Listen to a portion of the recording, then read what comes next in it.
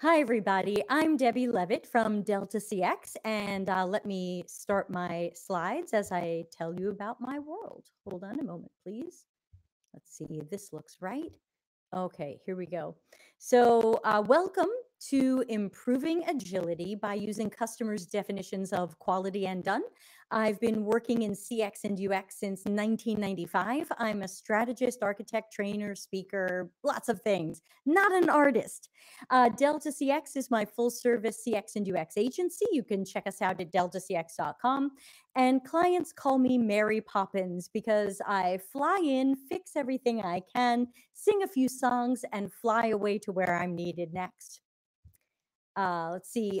You can find me on the interwebs, mostly on LinkedIn as Debbie Levitt, and I am on YouTube going live all the time, seemingly. Very often at 7:30 p.m. Lithuania time. Here in Italy, 6:30 p.m. And so that's Delta CX.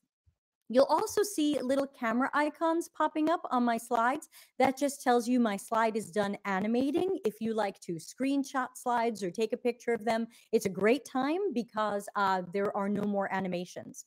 And you'll also notice that I'm saying CX more than you might expect to hear. You might expect me to talk about UX. They're nearly the same thing, but CX is coming up the last few years as a broader and more appropriate term for what we do. So I'll explain that later. So let's jump in. Agile has definitions of done and quality that are supposed to be about making sure the product is done right and is high quality. But in our Agile world, how do we define quality? Velocity, productivity, and efficiency, improved software performance, fewer no bugs, meet stakeholder requirements. What about our definition of done? We did what we planned, it fit business objectives, it's coded, tested, documented, and deployable. There's something huge missing here. Does our product match our customers' and users' definitions of quality and done? Does it fit their tasks and needs? Did the system optimize or complicate a workflow? A quick note, in case I take the whole time today and don't have time for questions, my email is on every slide. I would love to answer questions by email in case I don't get to your question. So, how do you decide when an experience you're having at a restaurant is high or low quality? It might be the look or design of the restaurant, how the staff treat you, how the place smells, how clean it seems to be, the presentation of the food, the price of the food, the flavor of the food, how you feel a few hours after eating the food, and more. You have multiple criteria for quality in nearly everything in your life. Our users and customers have lots of criteria they use to judge our products and services. So, why do we use minimally viable definitions of quality and done? Code with few or no bugs can be called quality code, but food without bugs can still be low quality food. Poor quality ingredients, bad recipe, bad chef, or any combination of these can kill our restaurant experience even if we didn't find any bugs. When we're disconnected from how our users and customers define quality and done, we're going down the wrong path. We claim that we're focused on customer satisfaction, supporting and empowering our teammates, allowing time in our process for good or great design, and being lean by cutting waste and reducing work we shouldn't do. But I've pretty much never seen these happening anywhere I've worked or my friends have worked. Are these really happening on your team? Are we using retros to identify problems and waste and then truly fixing those problems and cutting that waste? Instead, we fill our world with catchy sayings that we use as excuses to not be agile or lean. Just ship it, often without knowing if it's the right solution for our customers. We'll fix it later. How will we fix it later? And how often do we fix it later? When is later? What will we have to delay and what will it cost? Users will have to figure it out, or they will flood you with support tickets, or they'll cancel, leave, and give up. Fail fast. There's nothing cool about failing fast or slowly when paying or trial customers suffer with your failure. If you're not embarrassed, you shipped too late. Does this mean that our goal is to be embarrassed by our products? Most of us would prefer to feel proud that our product is great and it's a match to our customers' needs and tasks. Lean is the least we can do to get us to the next step. Lean disagrees. This is a bastardization of lean that seemed to come from the Lean Startup book. Anybody who has studied Toyota's original approach to lean or Lean Six Sigma knows that lean isn't the least we can get away with doing. It's about identifying and cutting waste. Fake lean is wasteful and takes us down the wrong paths, which means we should cut fake lean for not being lean. Move fast and break things. Sure, only if you fix those things before the public struggles with them. It's good enough for the engineering team, for stakeholders, or for our paying or trial customers. We've been experimenting with speed over quality methods for years now, and it should be pretty clear from our project costs, ROI, customer support tickets, tweets about us, our stock price, and other hints that this doesn't exactly work. We must stop praying to the false gods of speed and give your customers broken things. We must stop using any of these excuses for low effort and failures. When I speak at conferences like this, I ask the audience full of engineers to raise their hands if they've ever known while building something that it wasn't right for target users. I can't see you, but I bet you're raising your hand because usually every hand goes up. You know you're building something of poor quality that might have to be fixed or undone later, but nobody feels empowered to say anything. Like assembly line robots, you're being judged by how much you get done. Creating a higher quality product means spending more time and money up front, but instead, someone says, we'll fix it later. But we hide that fix in some other budget and call the original project that caused all the problems a success. And isn't it amazing that we never have time to create a better product now, but we'll have time later to stop a future project to fix this old one? It's scary to think about stopping the agile train because somebody realized late in the game that we're building something that doesn't match customers' needs. But it should be scarier to imagine burning our time, resources, budget, and customer trust on something that doesn't match what customers need. Agile welcomes change even late in the game, even if we have to change the project requirements, which might mean changing the product itself. If our systems aren't right for every user interacting with them, can we congratulate ourselves for having an efficient engineering process? If Agile is supposed to be about welcoming change, even later in a process, why do we reward silence and avoid holding people accountable for disaster projects? Workers and teams who are afraid to stop a project that's likely to fail signify culture problems that will need improvement. In the old days, when what the customer needed didn't overlap what the business wanted to do or sell people, you built what the business wanted. You hired more marketing and salespeople to figure out how you were going to make people think they wanted this. Those are the dinosaur days, but they're not extinct just yet. Therefore, instead of our Venn diagram looking like customer needs and business goals are on two distant islands, we must bring these together. That's not done by pushing customers into what we think we can sell them or what we can force or trick them into doing. It's done by shifting business goals, strategies, and initiatives to match our customers. It's done by making customer centricity part of our strategy. It's done by CX and UX. CX and UX, aren't those the people who keep interrupting my work to bring me into hours or days of workshops so we can create empathy? Sadly, it might be, but I'm doing everything I can to burn that time wasting workshop crap to the ground. When you think about people who work in CX or UX, you probably imagine artsy fartsy hipsters who sketch screens or make screens pretty. But most of us aren't artsy fartsy hipsters, and there's a lot more going on in CX and UX than many people realize.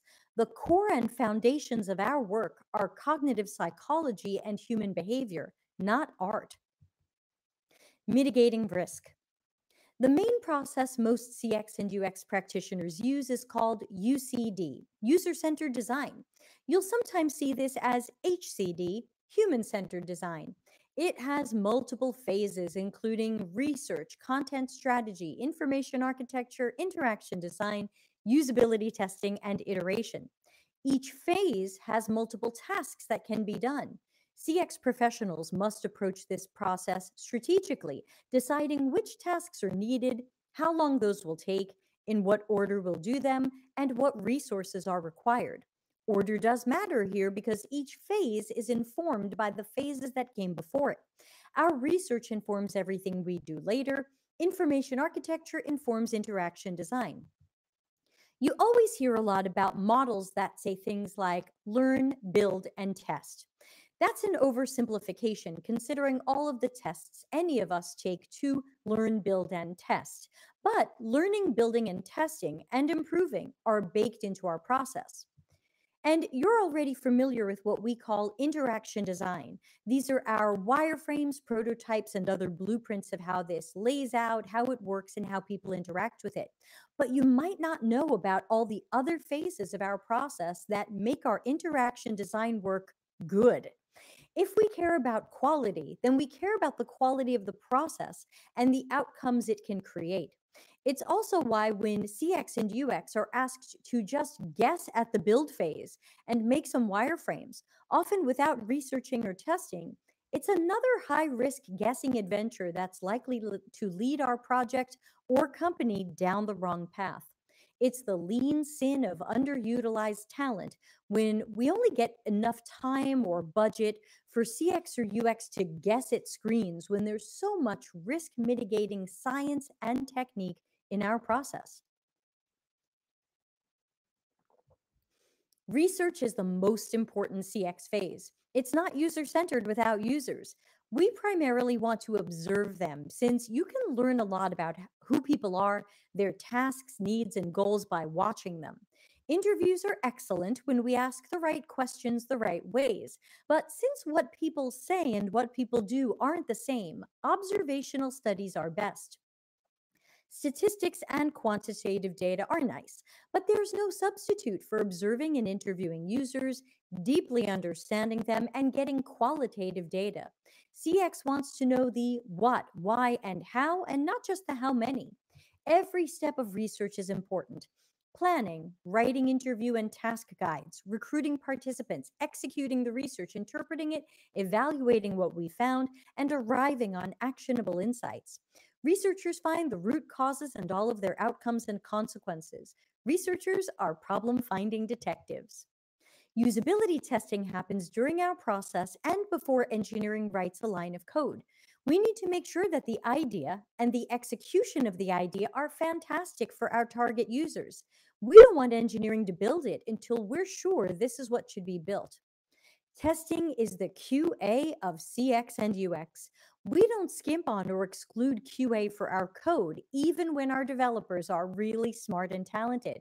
So, why would we rush out untested product concepts? Usability testing will bring to light any flaws, giving us the chance to iterate on ideas. Iteration and refinement are a mini cycle of their own. Build, test, learn. And you can also understand why, if you see UX as wireframing some screens, which is one task from one phase of user centered design, a broader term like CX might help people better understand the whole of what we do. All the customer knows is the CX and the UX. That's it. They don't see 1,000 developers or whether you were agile or lean. They don't know if you had an agile mindset, a project mindset, or any other mindset or religion. They only know the system or site you expected them to use.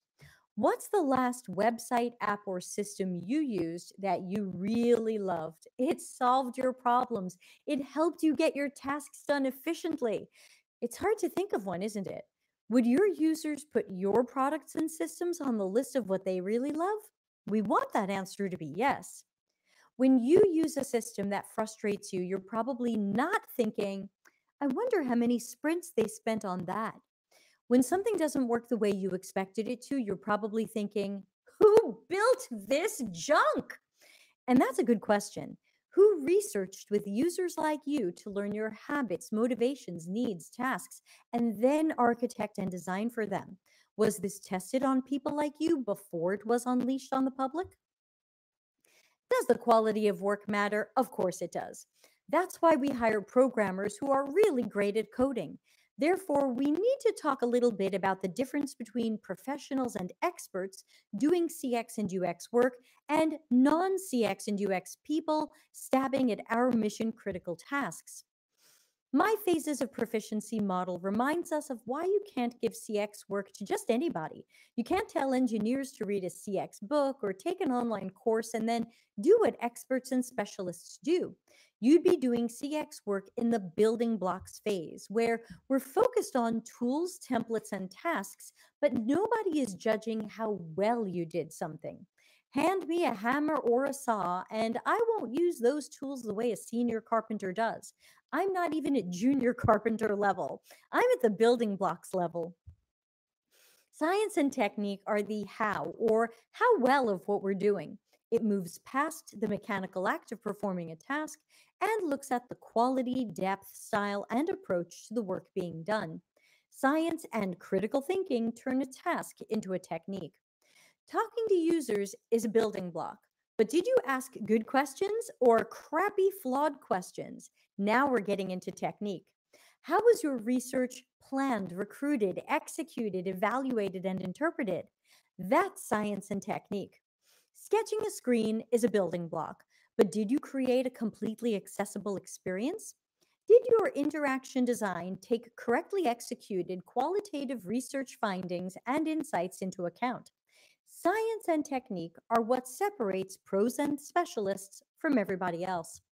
Strategy is why or when you would use your science and technique around the user centered design process, as well as being able to predict and estimate how long the work will take.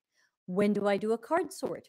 When do I do interviews versus observational studies versus a survey? How long will each of these take and what resources do I need? Therefore, when we're considering who does CX work, we must consider their phase of proficiency. We don't want anybody toying with building blocks to do our mission critical work. Our coworkers, managers, leaders, and execs very rarely see the science and technique or the strategy that go into our work. They see wireframes, pretty screens, whiteboards, walls of sticky notes, and they think UX makes screens. Anybody can make wireframes and decide how products look and work. But the phases of proficiency are really an iceberg where people who are used to seeing just the tip of the iceberg without understanding what's going on below the surface don't have all the information. The iceberg model explains why Agile and Scrum coaches keep telling me that UX has easy work that anybody can do, like paper prototypes. This is so easy, anybody can do it means we're in building block land, ignoring the quality of the work being done and ignoring the body of the iceberg, the cognitive psychology, interaction design, information architecture, accessibility, and other concepts, best practices, and skills that we need to create excellent paper prototypes or wireframes. I learned some basic coding in 1979. I learned HTML in 1995. I'm passionate about engineering, so I can code to production, right? Or am I just at the building blocks phase of proficiency? If you are squirming in your seat at the idea of your engineers having to work with or check my code, then you know what CX and UX are thinking every time we hear anybody can do UX work, or that engineers and product managers making some wireframes will be good enough for customers. Side note, I never make paper prototypes because they're not realistic. I don't ask people to react to sketches because they're too far from how users expect a product to look or work. I use Axure to make realistic, highly interactive digital prototypes. Not sponsored. How can I do decent research or testing if I'm showing people non interactive paper? If our product isn't paper based, then a paper prototype isn't the right tool or building block for the job. If we give teammates a little training in CX or UX, then can they do the work? Should the product manager do wireframes? Should the business analyst interview users? Or should engineers delay coding to do design? I have an easy method to determine if we should give CX or UX work to a product manager, engineer, or other non-CX role. If you had an open, full-time CX or UX job at your company, would that non-CX role qualify for that job? No, they wouldn't qualify to work full-time in CX or UX at your company? Then let's please not give them CX or UX tasks or work of any kind. It's one of the many reasons why you don't hand me a DevOps book and then ask me to deploy a Kubernetes cluster. Instead, you hire an experienced DevOps professional. You wouldn't allow roles outside of DevOps to experiment with DevOps tasks. We shouldn't do this with CX. Trying to retrofit the wrong person into important tasks is bad for process, product quality, user satisfaction, and efficiency. Teammates stopping what they're doing to guess at my work will get less of their own work done. A qualified CX expert will be more efficient at CX tasks than some other roles stopping their mission critical work to guess at ours. A cost benefit analysis should drive that point home. Also, you can't have it both ways. You can't believe in an agile that treats humans like assembly line robots, measuring them by efficiency, productivity, and velocity, and then expect them to get less engineering work done to spend time guessing at CX and UX work. Because we care about user-centered design done correctly, we need to talk, though very quickly with my short session, about trendy approaches that pretend to be CX or UX, but are quite the opposite. Aspirologies is my made-up word for pseudo-methodologies that aspire to greatness, but will only end up as soon-forgotten trends. We're not going to optimize products or improve our agility if we're using the wrong approaches or methods. So the short version, even though it's a long slide, the main aspirologies you will run into are design sprints, design thinking, and so-called lean UX, which is neither lean nor UX. Aspirologies have some common characteristics you can easily recognize. Codependency. UX seems to need everybody to do their job for and with them. Disrespect of teammates' time. Aspirology workshops or exercises require teammates to stop what they're doing for hours or days. Reliance on assumptions. Aspirologies prioritize speed over quality. They increase business and project risk by running with guesses thinking that'll save time. Giving specialized work to non-specialists. Aspirologies love workshops where CX and UX work are done by those without CX knowledge, expertise, experience, skill, or talent. Yet where else would we do that? We don't hold workshops where everybody, including me, decides the back-end architecture. Democratizing or decentralizing CX is completely fake. Many non-UX roles demand to have authority over UX. They tell us we must democratize and let everybody make decisions about the user experience. Yet those roles never give up power or decisions in their own domain. We don't have the cross-functional team all making engineering decisions. Magically, the cries for democracy are only for UX. They apply to no other domain, which is how we know this is fake. Fake customer centricity. We pretend that we really care about customers and their satisfaction, but we guess who they are. We guess what they need. We don't observe or research the people we're building for. If we weren't so out of touch with our customers, we wouldn't be so surprised when our products or features experience failure. We pretend we have empathy or sympathy, but if we really cared about users' experiences, we wouldn't rush out garbage that doesn't solve customers' problems and improve their task accomplishment. Innovation and solution theater.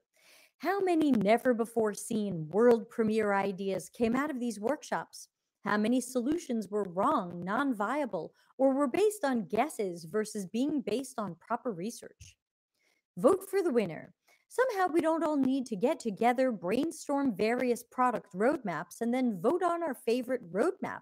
If we're customer-centric, then we don't make any decisions without having researched and tested on real or potential customers.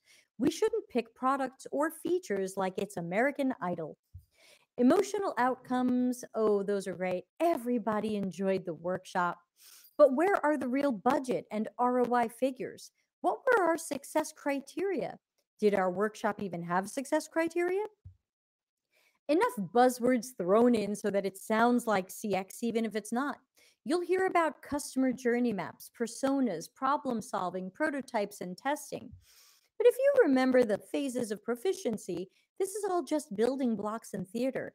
You might hear buzzwords that sound like agile, like here's something we can do in one sprint. But there's a lot more to agile than did we do something in a 1 week time box. Collaboration is great, but design by committee, design thinking, design sprints, lean UX, and other aspirologies are wasteful.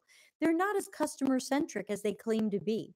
With our short session today, I don't have time to go into more detail on each of these, but I've got hours of content on this on my aspirologies playlist in my Delta CX YouTube channel.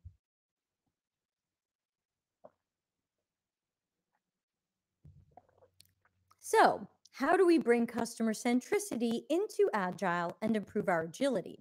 In various flavors of Agile, CX is often a square peg someone is either trying to hammer into the round hole or it's being taken off the board and thrown away for not fitting in. Siloed, excluded. We work differently than engineering. We have a different process, different goals and tasks. Instead of working to understand and improve process and collaboration, flavors of Agile often try to control CX and UX. This is going to cause conflict, completely avoidable conflict. It wouldn't make sense for any one domain to demand that all other domains plan, think, prioritize, and work like they do. If you didn't really know about the user-centered design process, its phases and tasks, then there is a 100% chance that you will incorrectly estimate the time I need to do my work. But everywhere I've worked, other people guess at the time I need and surprise me at the kickoff meeting. You just draw screens, so we were generous. Your final wireframes are due 2 days from today. I've heard that more than once. These incorrect estimations lead to interpersonal conflicts, projects appearing to be derailed or stalled by CX or UX, and rushing to push out a design that might be flawed, not having received enough iterations or testing. Product, project, portfolio, program managers, whoever you have, they should bring CX into earliest discussions so projects have the right budgets and timelines from the start. Agile teams should include the CX teammate in planning and estimation. Estimating our time is part of our strategic approach to a project. And let us measure time however we measure time. You might use sprints and fractals and t shirts. We tend to think in days. But hey, as long as you have a populated backlog with things that you can build, who cares if you think in fractal broccoli and we think in half days? So, what's the smallest unit of work UX can pass to engineering? There was a viral video a few years ago showing an automatic soap dispenser installed above a power outlet. Your hand and possibly your power plug will be covered in wet soap just as you're connecting to live electricity. The caption I saw said, "This is the reason we do integration testing as well as unit testing." That is a good engineering joke. And I realized it's also the reason why CX and UX architect and test complete workflows rather than separate pieces in isolation. If someone had tested a prototype of a soap dispenser over a power outlet, the problem would have been noticed before anything got installed. Lots of work and human pain saved. CX needs the big picture of the full user experience for whatever task users are trying to accomplish. We can't just design for small pieces separately and never test them together. We think in terms of the user's task, process, or workflow. We must build for the full arc of that task and test and improve it before we send it to engineering to be built. It's our version of acceptance testing. If the project is something smaller than a full customer workflow, of course, we can be nimble and we'd need less time. Not everything we do calls for a giant runway, but product, project, and engineering must be prepared for when a feature calls for that. This common template for sprint goals says, our focus is on achievement or outcome. We believe it delivers benefit or impact to customer. This will be confirmed when event happens. Supposedly, if you fill this out, you'll be really focused on users and outcomes. But that's not a guarantee, mostly because of one risky word here. Did you find it? It's believe. Imagine work goals being based on something someone believes, a guess or assumption. Shouldn't we know it's going to deliver certain benefits because the concept has been validated and vetted before we're planning engineering sprints around it? Believing, assuming, and being reactive aren't agile or lean. Six Sigma would be ashamed of you.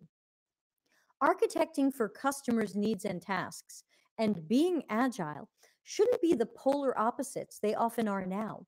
No matter what an agile coach, scrum master, or stakeholder declares, the customer decides what is quality, done, and good enough. If you don't use their definitions, you're going to have to deal later with failures. Every time Agile says that we want feedback from customers or we want to know if users find value in features, they're talking about CX research work. Our researchers generate knowledge and data about people and systems. They run studies to evaluate concepts. Every time we notice we're guessing, assuming, hypothesizing, making things up, or working based on what someone believes, we should let CX researchers study whatever it is so we can know. Traditional flavors of Agile are correct in saying that we must collect feedback from customers to know if our product has value and is considered high quality. But Agile and the MVP model seem to imagine that we have to collect that feedback after releasing our product, when our risks and costs are highest. Since Agile tends to exclude CX and UX processes and professionals, Agile doesn't realize that we can get that feedback through early concept testing of CX prototypes. Teams claiming to be Agile burn time and money to learn very late in the game that we've gone in the wrong direction. Learning this late that we need to fix or rework our product is really waterfall in disguise. Agile can pride itself on doing smaller batches of work and releasing products more frequently. But if you're continuously releasing garbage and not finding flaws until weeks or months later, your boat has just gone over the waterfall. The very earliest moments of project planning must also be focused on customers' needs. CX teammates should be part of project planning before we approve features that have low or no customer value. We used to do this. It was called R&D, research and development. Someone decided that R&D wasn't as cool as pretending that we were a startup and just rushing out guesses. Focusing on faster, faster, faster has lowered product quality and customer satisfaction. Think of CX as your lower cost and faster R&D team. If you have an R&D team, we would love to partner with them. We must get back to believing in R&D and R before D. I can show you this graphic on how CX needs to be 2 or more sprints ahead of engineering. I wrote a whole book on this. I can talk for hours about it. I can tell you about how CX needs to start before engineering, because if we're populating the backlog with finalized designs, we have to start ahead of you. I can call what we do working in sprints. I can call it days. I can show you a variety of models of how CX and UX work with Agile, but I can make this really easy for you because all 7 models on this screen say the same thing. CX is on its own track. We're not working on the same stories engineering is working on in the same sprint. We are weeks ahead, if not more. Once you can accept that Agile is about a predictable and reliable assembly line, we can all exhale, put CX on its own track, cut the conflict and control, and get back to work. Instead of thinking of it as working with UX or adding some CX tasks to our process, think of it as customer centricity. What if you put users and everybody who will touch this product at the center of everything you did? Not what we think they need, not what we hope they need. We put those people at the center of everything we do. We research them. We architect and design for them. We test prototypes on them. And when it's right, now engineering can code it, hopefully once. Transforming towards customer centricity creates a lot of good new habits, processes, and collaborations. Imagine a future where requirements are more focused on users' needs and tasks and situations than they tend to be now. Imagine getting it right, or much closer to right, the first time so that we can know the right direction for products. This would save so much time later over having problems, finding root causes, and having to do rework. CX takes time and money up front, but it should save exponentially more when we eliminate the waste of guessing and releasing products that don't match our customers' needs. Here's how to make Agile truly customer centric. 1. Build a world class CX team of well qualified practitioners. This is harder than it sounds because since most companies don't understand CX or UX, they just hired the person with a portfolio of pretty screens. They have no idea they were supposed to look for skills or abilities outside of art. That means I'd like to please direct you to my new and completely free training for HR recruiters and hiring managers on my Delta CX Academy website. 2. Understand that CX's main role is customer research, advocacy, and shepherding customer value. If there is a battle between something the customer needs and something a stakeholder wants, we're more likely to side with the customer.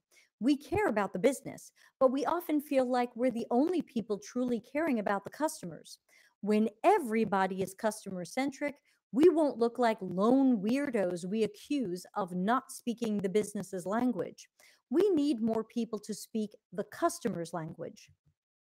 CX is part of our strategic approach to product.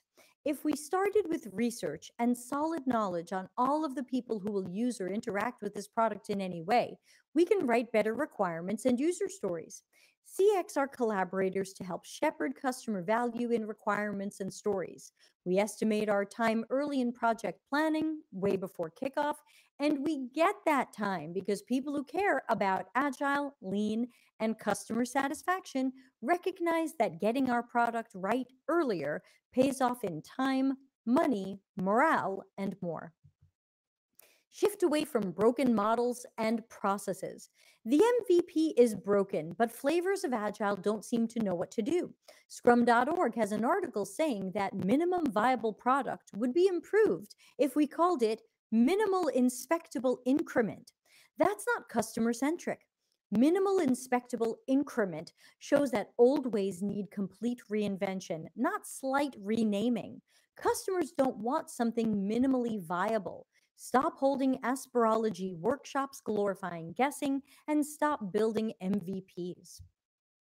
It doesn't ship if our target customers wouldn't see it as 5-star quality out of 5. Cut lean waste early. Scrap bad concepts before they're built. Product does not ship if it's not completely intuitive and usable by all customers. It doesn't ship if people with visual, mobility, hearing, cognitive issues, or other disabilities can't easily use it. 6. Don't force CX to work the way engineering wants engineering to work. There are ways to bring different domains together on a cross-functional team that don't require every domain to operate the way one domain has chosen to run their ship. 7. One CX practitioner or a paired CX architect team, as my Delta CX model suggests, is on the Agile or Scrum feature team, not as an outside consultant you talk to when you're not sure where to put a button. Putting us on the team breaks down silos. Make sure there are project and team charters so everybody knows what each person is responsible for and where each role's boundaries are. And 8. Every worker must be held accountable for their work and part of a project. When a project experiences failure or customers are complaining, we have to look at where all of us failed. I would love to be held accountable at a job, and I've never been.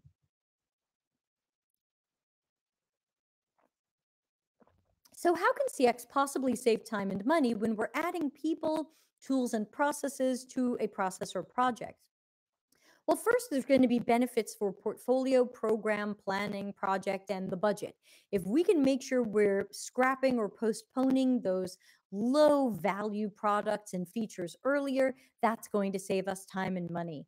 Just say no to stakeholder ego projects. The second set of benefits will be for engineering. So, what you've spent on CX will hopefully be more than made up when engineering isn't guessing, trying to design things themselves, or drowning under change requests. And engineering will save time, money, and sanity after the product release if we used a good CX process. Engineering should have little or no rework. We won't have to spend time finding root causes and problems and stopping to fix them. So remember, think about the entire arc of a software project. Without a proper CX process, there is a higher probability that our users are crash test dummies and they're finding the flaws we should have seen and fixed. Now customers have to burn service and support time to get help or report what's hard to use. Or we're going to have to make more training to teach people how to use something that isn't intuitive. Remember that mistakes have costs associated with them. Mistakes the system made, mistakes the system helped someone make, mistakes the system didn't stop someone from making. You should see better morale on your teams. People don't enjoy releasing garbage to users. And the flurry of circles on the screen are just some of the time and money we could save by releasing a better product in the first place. I know it looks like adding CX adds time and money to the project, but when CX is done well, it's got a huge ROI across the larger arc and life cycle of our products. Investing in CX helps you identify and reduce cycles of waste. That would be agile. Taking action. We've got to drop faster, faster, faster, and work smarter. We've got to proactively recognize and mitigate risk, better planning up front, throw away surveys and guesses about who people are and what we imagine they need. We need better qualitative research data to help us make better customer, product, and feature decisions, better strategies, initiatives, and tactical approaches. I haven't found anything in agility or lean that says don't spend extra time up front to do a better job the first time. Agile welcomes customer feedback driven requirements and changing as we need to. Lean welcomes recognizing problems early, understanding their root causes, and eliminating waste and defects in both our internal processes and the user's experiences. So, shift away from the fake versions of Agile and Lean that celebrate speed over quality, just shipping it and publicly failing and having to fix it later. Don't believe your own press or the employee handbook that says, we really deliver customer value and we care about customers. All the mindsets and ceremonies on the planet won't matter if we're not delivering products that are easy to learn, easy to use, and matching customers' needs. People cutting corners rush to declare that a product is good enough to release to the public. But what is good enough in the eyes of our customer? Joe Rohde, recently retired senior vice president at Walt Disney Imagineering, said in 2018, one should not be asking the question, how little can we get away with? But rather, how much can we afford to do to be really impressive? This is the quote to hang on the wall, and it's how we start reinventing the customer experience. This is the end. So just a quick reminder that you can find me at Delta CX. I think I've got about 5 minutes for questions, but first just find me everywhere on deltacx.com and YouTube and check out our products and services and training and other adventures. And very quickly, because I am the last speaker of the conference, what a super conference, they've asked me to tell you a couple of things. So thanks again to everybody attending the DevOps Pro conference, and thanks to all of the great speakers and partners. Don't forget to rate the sessions you've attended and share your experience on social media. I am not a spokesperson, but I've been asked to read to you a little bit about the sponsors. The platinum sponsor is Sonatype. More than 10 million software developers rely on Sonatype to innovate faster while mitigating security risks inherent in open source. Sonatype's Nexus platform combines in-depth component intelligence with real-time remediation guidance to automate and scale open source governance across every stage of the modern DevOps pipeline. Participate in their campaign to get a free t-shirt. Another platinum sponsor is, and I'm going to say this wrong, Esberbank? I'm so sorry.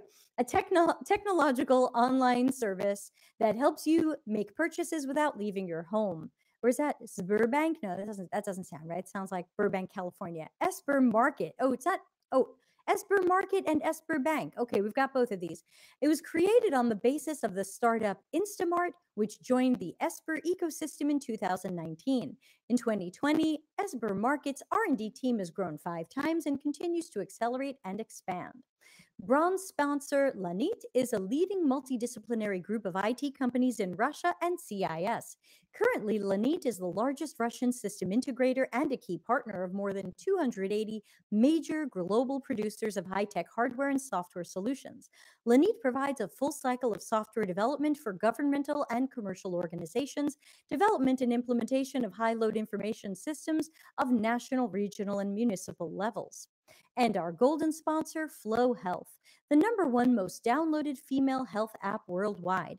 Using the power of data, science, AI, and medical experts, the app provides curated cycle and ovulation tracking, personal health insights, expert tips, and a private community for users to ask questions and get support.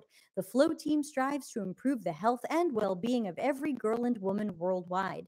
Make sure you check their job offers, which are on the Pine platform as well as on their website. And yes, I'm available to do voice narrations. So let me stop sharing, and I hope the Pine system doesn't throw me out. Let's see what's in. Okay, I've got one question in Q&A. Hi, Eduardo. It says, should CX research be part of the planning phase to avoid underestimating the requirements or avoid misunderstanding, asking the right questions early in the planning phase? Confetti, Eduardo, that would be great. I dream of things like that. That would be great. The more research we can do, the better. And talk to your CX and UX partners or agency, because sometimes research takes less time than you would think. There are things that we can do in months. There are things that we can do in weeks. And sometimes there's things we can do in days. But the bottom line is, let's not keep falling into these cycles of mistakes and waste. So you're right. We can absolutely incorporate research into planning phases. You can even incorporate it into marketing phases. Justina, hello, Justina or Justina, says, sorry, I'm giving everyone English pronunciations, says, are you suggesting to have additional one person to the team when we already have agile coach, scrum master, product owner in every team? Only because none of them do CX or UX work, or none of them do it well. And the problem is, when I have seen the CX or UX person outside of the team, they are truly treated as outside of the team. They're siloed, they're disconnected, they're not collaborating, there aren't lines of communication. When developers are coding something that UX created and developers have a question, they make crap up. They go, oh, I'll just figure out a solution for this. That's bad. They should come back to CX and UX and work together on, hey, wait a minute, there's an ambiguity, or wait a minute, there's a problem, or there's something missing from your design. That's a collaboration opportunity, not an opportunity to guess at what each other is good at. So I believe the best way to go is for the person to be on the team so that you know that they are a dedicated resource. Now, of course, they're not an engineering resource, and so they're not going to be utilized the way the other engineers are, but they are part of the team because they do not do what a product owner does, and a product owner does not do what CX and UX do. They might think they do, but trust me, they don't. Let's just say that. All right, let's see. Eduardo is back. How CX skills should be across the organization. Should marketing have a key role in a financial company? Those are two completely separate questions. So, should marketing have a key role in a financial company? They probably already do. They probably do. Many companies have chief marketing officers. They have their own branch of the organization, and they play very key roles, and they get very serious budgets. But very often at companies, CX and UX do not have their own branch of the organization. There is a title, CXO, Chief Experience Officer. That's where CX and UX would be, but very often they're not. So the best place for CX and UX skills would be in their own branch of the organization. The second best place, if we're stuck going for plan B, would be product.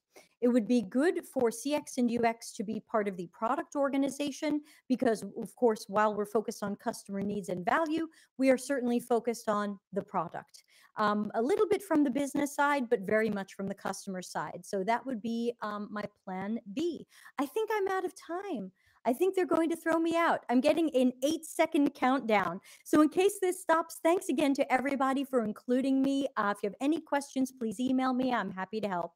And I'm going to have to end the session because my time is in negative numbers. Thank you again, DevOps Pro Europe. Everybody be well.